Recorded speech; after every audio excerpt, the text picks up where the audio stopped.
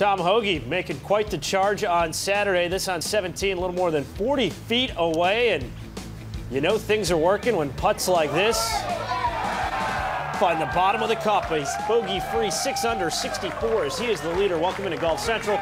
George Savarikas, Billy Kratzer, Jim Gallagher Jr., and what a third round he was able to put together, Billy. Well, Tom Hoge played well. I mean, shooting 10 under par in the 2 opening rounds, 65-65, and then backing it up with 6 under today. That's very impressive. In fact, the only 2 players that I saw make any putts at all, Tom Hoge, Patton Kizzire.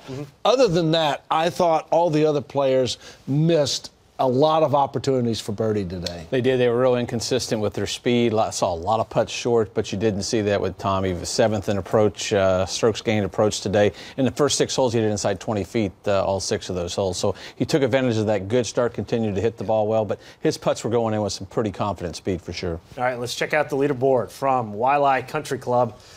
It is Tom Hoge at the top. You see it 16 under par. Brian Harman had a 3-shot lead coming into the third round, 2 under, 68, so he's in a tie for second with Patton Kizzire. You see some of the other notables lurking on the first page of that leaderboard. Let's hear from the guys now as 54 holes are in the books. Yeah, for me, it's always come down if I drive and play, because I'm a pretty good iron player and wedge player, so if I can get the ball in the fairway, I should have a lot of looks, and that's been the case this week. I haven't made as many putts as I would like to, but I've been right around the hole most chances, so it's been good. Yeah, being in the last group's tough. You know, you got to, especially because we've been playing. Hey, cut that off. We've been playing pretty early, and today we tee off at 1-something. So sleeping in a little bit more, a little groggy, just wasn't quite on my game today. Well, my caddy looked at me and told me that Saturday in Mexico started kind of similar, kind of a rough start.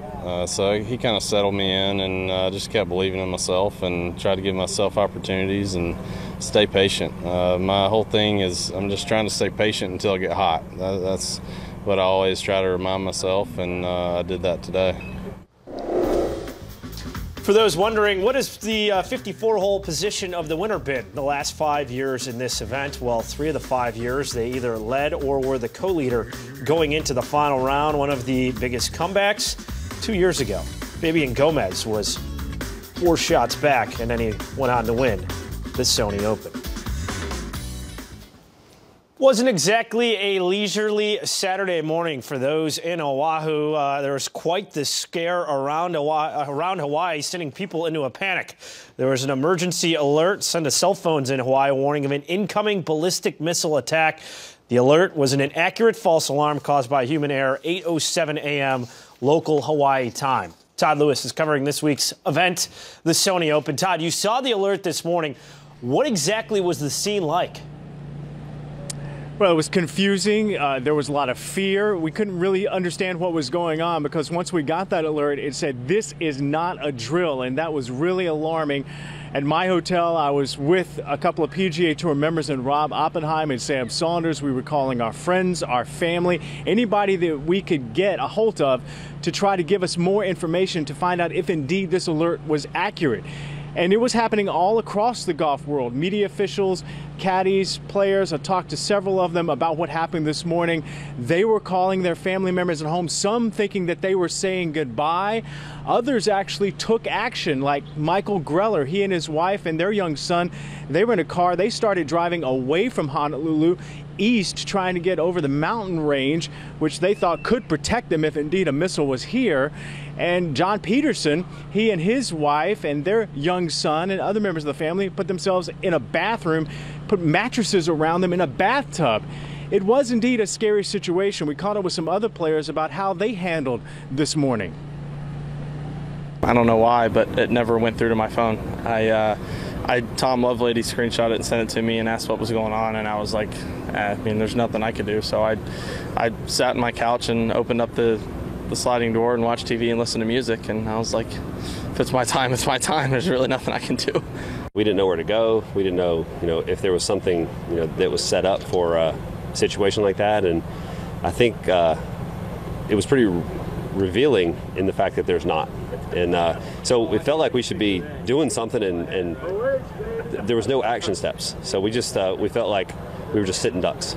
It was a little scary at first. I didn't think, with No sirens. We didn't hear anything. I didn't think too much of it, but it was definitely, when you first got the alert, it was pretty scary at first. My wife was out walking, and I mean, she called me straight away, and my first reaction was, my heart started beating a little bit faster, and I went out to the balcony of the hotel I was staying at, and I don't know what I was expecting to see, like a missile flying into Waikiki. I mean, I don't know, it was a horrible message to get, obviously, but I'm certainly glad it was a mistake. What was so confusing during that time, that half hour when everything was going on, was the fact that the local television stations here in Honolulu in Hawaii were saying that this is not a drill, take shelter immediately, while the national cable news stations weren't reporting anything. Obviously, it worked out for the best, but I can tell you, fear and confusion for that half hour, the dominant feelings for those here in Hawaii. Yeah, George? Todd, definitely a nerve-wracking morning, to say the least. Appreciate it. Still to come, how the defending champ at the Sony Open, Justin Thomas, fare in round number 3. Was he finally able to break the 67 barrier? More Golf Central after this break. Sony Open defending champ Justin Thomas hanging around. Check out the second shot to the 10th. Yeah, having to elevate it quickly, but then the judgment on it is just so perfect, George. This ball rolls out, releases down there. Had that left for birdie.